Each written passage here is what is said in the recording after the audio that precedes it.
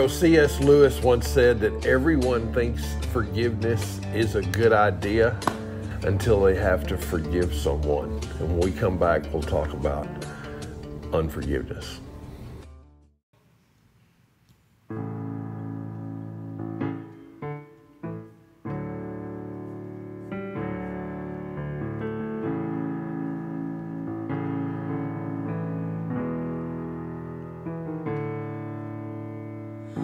I've been held by the Savior, and I've felt fire from above, and I've been down to the river. I ain't the same, a prodigal return. And all my hope is in Jesus. Thank God that yesterday's gone,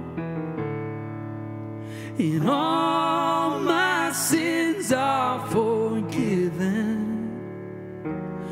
Oh, I've been washed by the blood. I'm no stranger to prison, and I've worn shackles and chains, but I've been freed and forgiven, yes, Lord, and I'm not going back, no, I'll never be the same. And that's why I sing, all my hope is in Jesus. Thank God that yesterday's gone, and all my sins are forgiven. Oh, I've been washed by the blood. Oh, there's a kind of thing that just breaks a man, breaks him down to his knees. God, I've been broken more than a time or two, yes, Lord, but then you picked me up and you showed me what it means to be a man. That's why I sing, all my hope is in Jesus. And thank God that yesterday's gone, and all my sins are forgiven. Oh, I've been washed by the blood. Oh, I've been washed by the blood.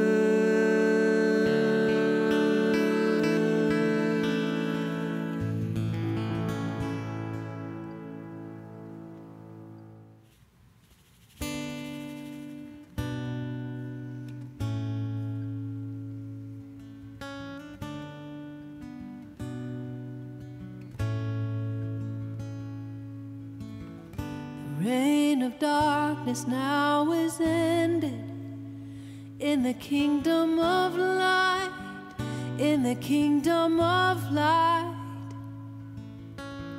Forever under your dominion, you're the king of my life, you're the king of my life. You reign above it all, you reign above it all, over the universe and over every heart. There is no higher name. Jesus, you reign above it all. On the cross the work was finished. God, you poured out your life just to give us new life.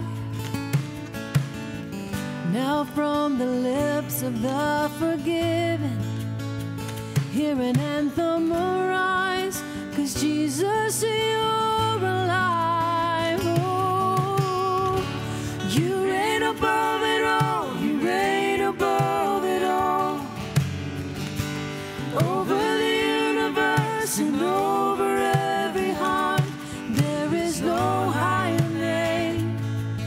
Jesus, you reign above it all. Let all the heaven and the earth erupt in song. Sing hallelujah to the everlasting one. There is no higher name. Jesus, you reign above it all. You reign above it all.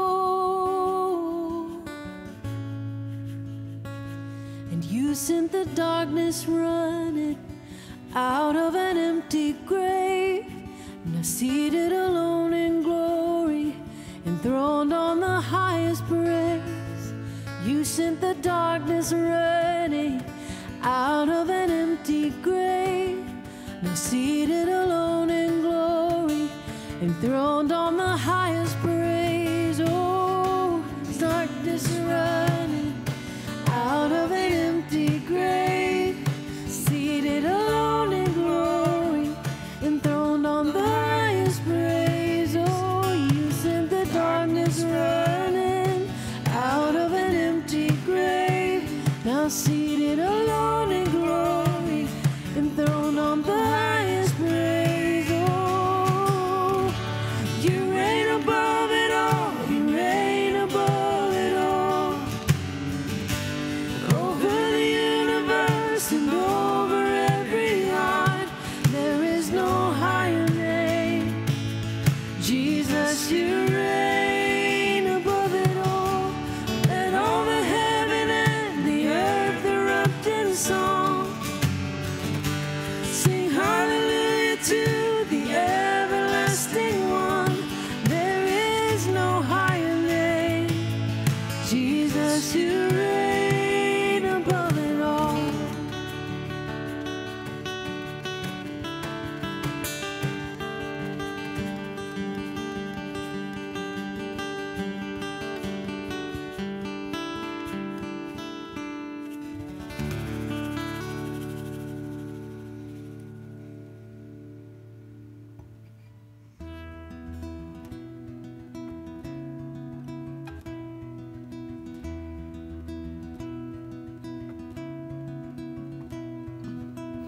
Make amends with that old friend you swore you'd never talk to again, 'cause you're missing. Call up your mom on the telephone, talk a whole lot of nothing till the cows come home. And listen. Cross every T, dot most the I's, 'cause years grow wings and fly on by. Time slips through your fingers just like sand, and everything you thought would last forever never lasts forever like you planned. Don't let your now become a never, and take life by the hand while you still can. Get your dad to tell that same old joke, laugh between the Jack and Coke, and hope one day you'll be half as funny. Count your blessings and your stars, it's in the air and who you are. It's about the wealth you give, and it sure ain't about the money. And everything you thought would last forever never lasts forever like you planned. Don't let your now become a never, and take life by the hand while you still can. You just imagine anything can happen if you live every moment like the last.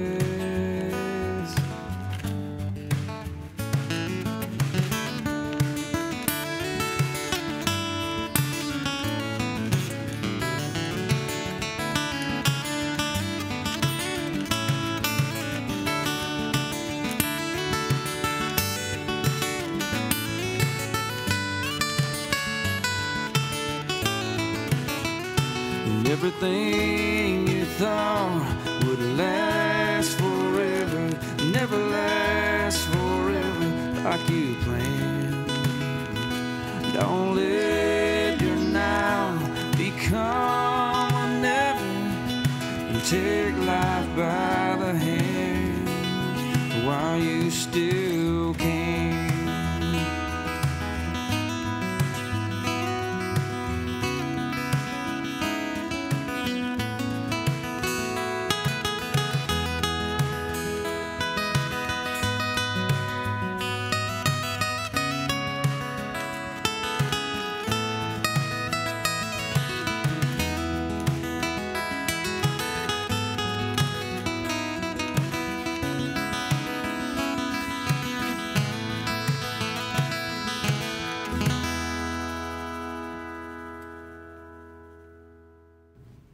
As we talked about last week, there are multiple problems with the problem with unforgiveness. We started off last week talking about Peter, and if you joined us last week, Peter's just like all the rest of us. He had a moment where he was trying to do right, go above and beyond, and he said, "How many times do I need to forgive someone? 7?" And Jesus said, "No, 70 times 7." And then Jesus goes into a story, a parable, and he illustrates the importance of forgiveness in the lives of believers. Go back and watch that episode if you can, if you missed it. The story is so clear and so plain. And I'll have the media team put some of these scriptures up there. But, ultimately it boiled down to two men. One was a debtor. He had a man that owed him 1,000. What does it say? 10,000 bags of gold. And the man couldn't pay it. He begged for his life, and he had mercy on him. This man who was forgiven goes out, finds a man that owes him only 100 silver coins. He had this man thrown in prison, and this is where we pick up this week, and when the other servants saw what had happened, they were outraged. They went and told the master everything that had happened. The master called the servant in. He said, "You wicked servant, I canceled this debt of yours because you begged me. Shouldn't you have had mercy on your fellow servant just like I had it on you?" Good question. So in his anger, his master handed him over to the jailers to be tortured until he should pay back all he owes. This is how the Heavenly Father will treat each of us, of you, unless you forgive your brother or sister from your heart. And last week we discovered two problems. Unforgiveness, that it's always going to have terms. Number two, unforgiveness is extremely hypocritical because we've been forgiven a huge debt, yet we have difficulties forgiving others. This week there's two quick more. Number three, unforgiveness causes turmoil with others. Do you see what happened when there were servants standing around when they heard the commotion about this man that just owed 100 silver coins, and he was being punished by a man that had been forgiven a huge debt? It really, really bothered the other servants. And I don't mean to read too much into this, but based on my study, based on the commentaries, based on some of the men that I really admire that dig into the scriptures, unforgiveness ultimately can cause epic turmoil with the people around us. And let me break that down for you, and I think it's very important that you look at this. Number one, unforgiveness causes issues in the family. It can cause tension with our spouse, tension with our kids, and I'll be more specific in just a second. What about on the job? What's it like to be around a person that is a non-forgiver, that's a grudge holder? It's the person you always want to avoid. They're hard to be around. You're always walking on eggshells. It's toxic, it is exhausting, and it's constantly and perpetually awkward, because in some of those circumstances, you may remember what it's like to be around an angry person, a bitter person, an unforgiving person. You're always wondering if you're the next victim. You're always wondering, what tension is going to be created by you bringing up the name of someone that they're possibly mad at. A sad problem that goes around the turmoil that an unforgiving person causes is the absolute lack of reach. Here at Crossbrand, we use the term M28 because life bucks. It is very hard to be a person that other people will seek questions. You know, they'll seek answers. They'll come to you with Jesus questions because you are so not approachable if you're an unforgiving person. It causes turmoil in the family, in your job, in your circle of friends. But not only that, what's really, really sad, which may be the greater application here of this particular scripture, is it affects the body of Christ, the local body of Christ, the local church. We call that local body Crossbrand. I don't know where you may call your local body home. It affects the church horribly. You know, I was reading the other day of one church that had 8 splits off of it. And I guarantee you that splits that took place, those new church starts, those 8 church starts that started, they weren't started out of a gospel craving. They weren't started out of love for one another. They were started because somebody wouldn't forgive. Look at Ephesians chapter 4. Pretty good snapshot of what an unforgiving person is really like, because I don't want to play with the scripture, but I do want to show you something. If you'll look in 32, Paul says, be kind and compassionate to one another, right? Forgiving one another, just as in Christ God forgave you. Here's the snapshot of what a unforgiving person that's it's been like a wildfire in maybe your church, but here's what it does to the local body.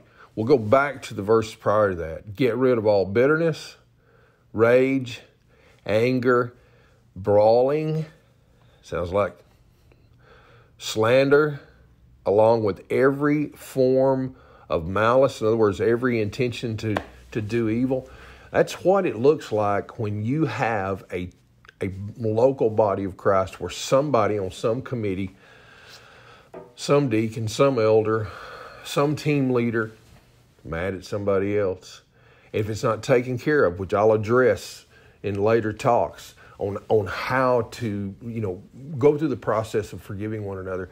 But if that's not taken care of, that's exactly the kind of turmoil that unforgiveness causes.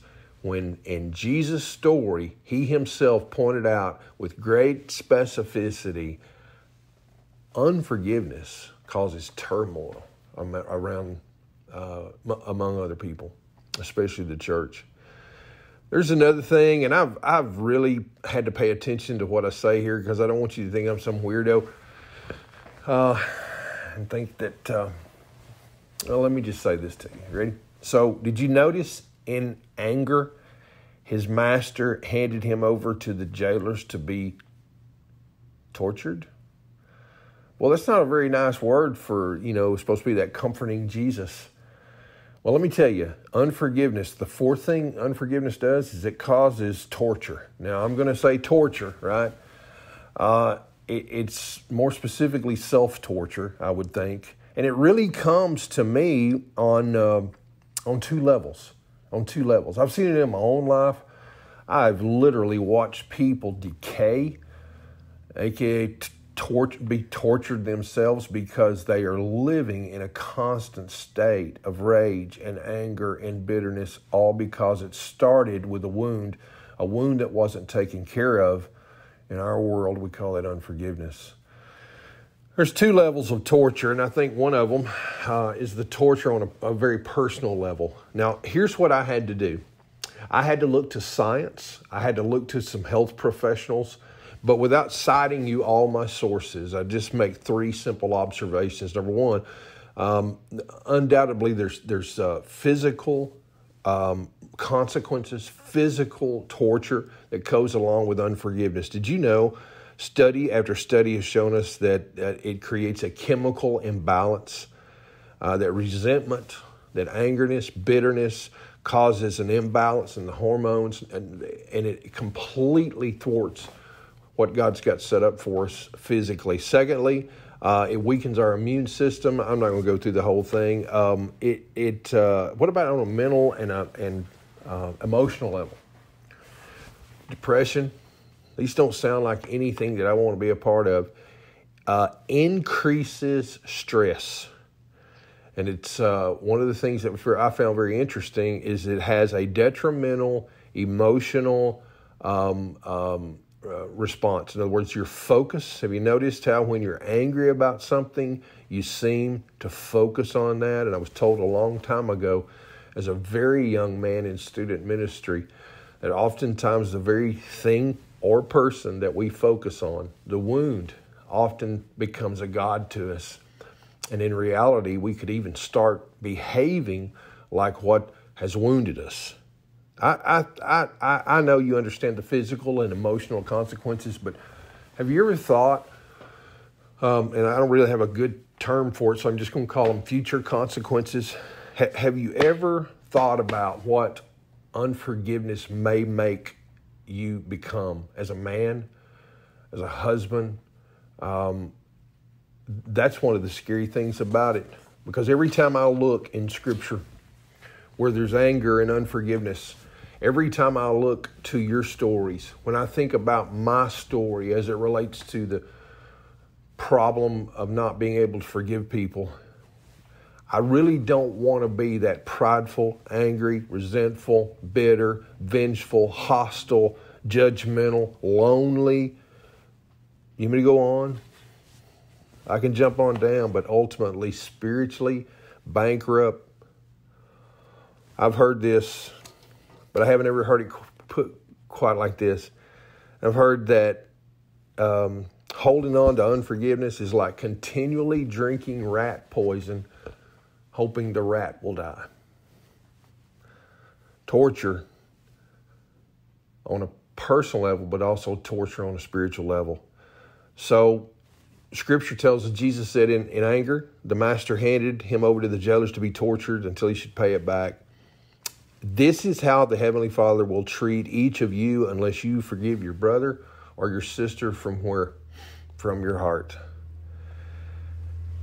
The torturous aspect of unforgiveness is that it absolutely messes up our relationship with our Father. Now, He does not unbecome your Father, but I do believe it disrupts the relationship. I believe that your prayers, my prayers, will be ineffective. I believe that Scripture reading, that we're not going to be able to hear God's voice is easy. Because, think about it, as a follower of Jesus, we have the Spirit of Christ in us. And what better sums up our walk with Jesus and what Jesus did for us than the very act of forgiving? It is completely not what the Father wants us to do. When we live in unforgiveness, we probably are acting farther, the farthest thing from a follower of Jesus as we possibly could get. As a matter of fact, John MacArthur says this as I close: the greatest measuring rod of love in the life of a Christian may be that of forgiveness. So as I close today, listen, there's an online host. If you've got questions about maybe how you've been wounded, or maybe you've got questions about beginning a relationship with Jesus, reach out to us. God bless you, and we'll see you next time.